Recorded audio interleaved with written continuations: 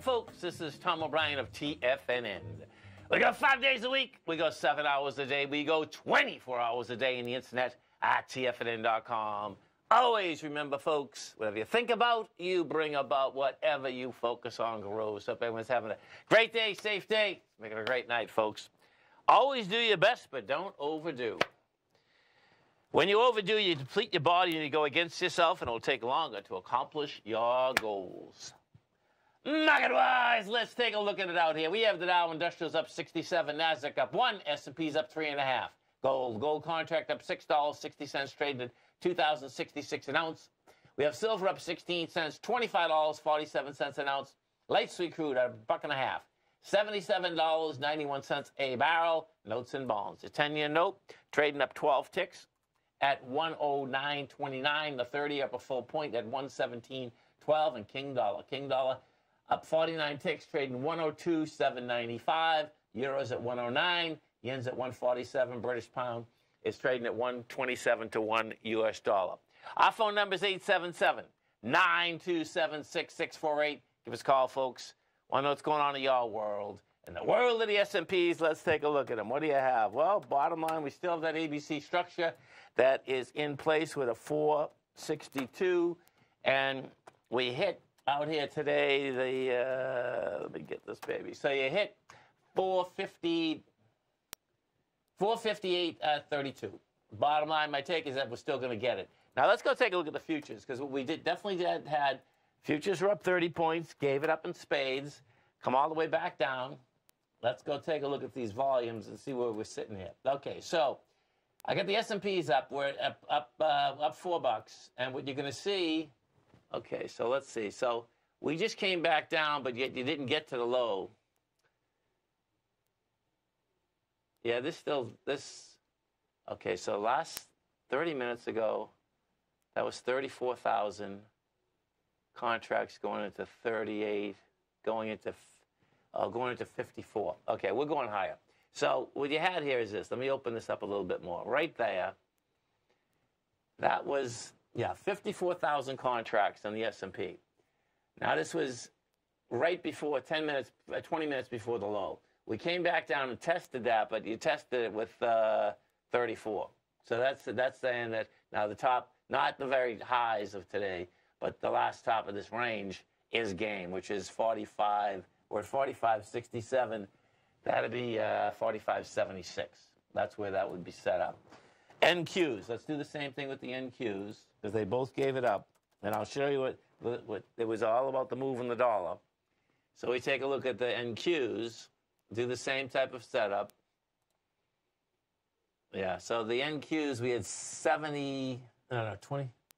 27,000 versus 13,000. We just tested with 13,000 versus 27. That says that wants higher price also.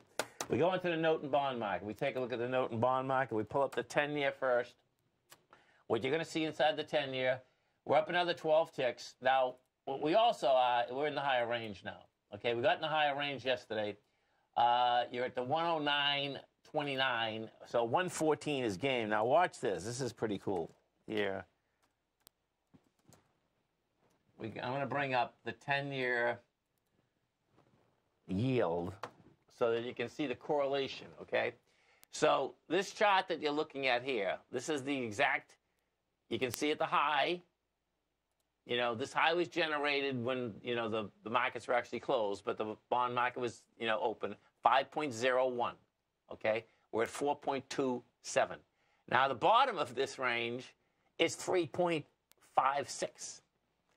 And where we are right now, this is what's so cool. So where we are right now, you can see right there, we're right into, it'll take a little bit to get through here, because you can see what has happened is that we traded here, let's see, 3, 6, 9, 12, 15. We traded here about just less than a month.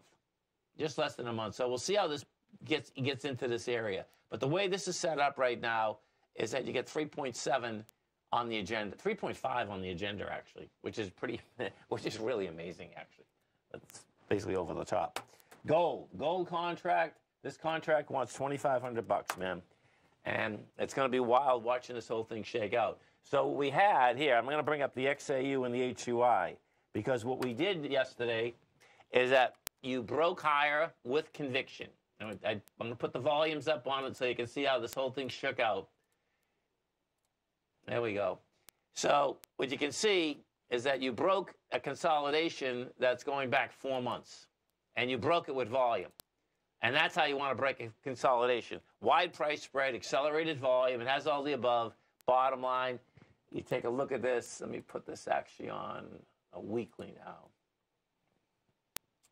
So, oh, look at this, man. Yeah, this is pretty cool. So on a weekly, what you can see here is that your next move in the XAU, we're at 123. You're talking about 141. We go to the Gold Bugs Index. We take a look at the Gold Bugs Index. It's going to be the same type of setup. We had the price and volume movement inside it.